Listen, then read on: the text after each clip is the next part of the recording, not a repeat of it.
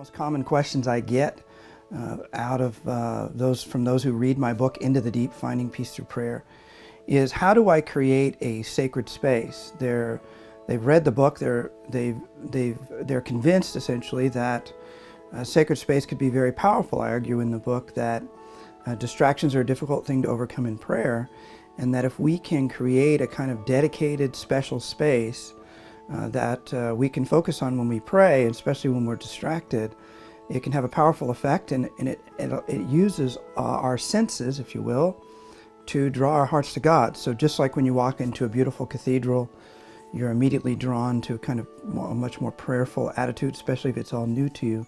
A sacred space can be a huge help to overcoming distractions in prayer. So behind me, you see my own sacred space. This is my prayer altar.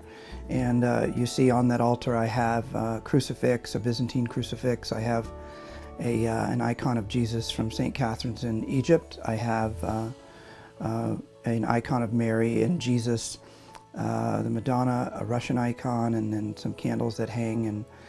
And in the back, you can see also relics. I have the tall one there, and right below Jesus is St. Teresa of Avila. It's a first-class relic. I have St. John to the right of her, if you're facing the altar, and then St. Maria of Jesus crucified.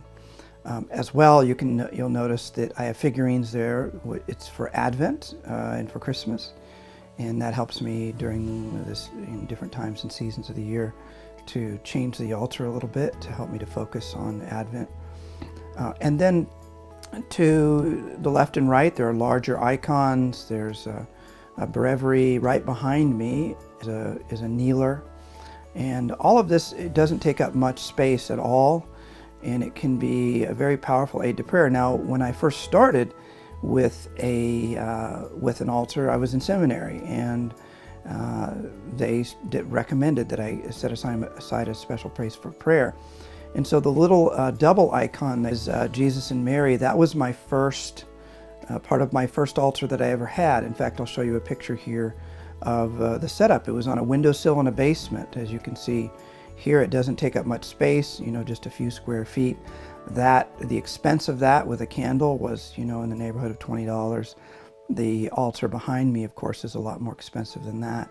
But you don't really need much to set up a sacred space.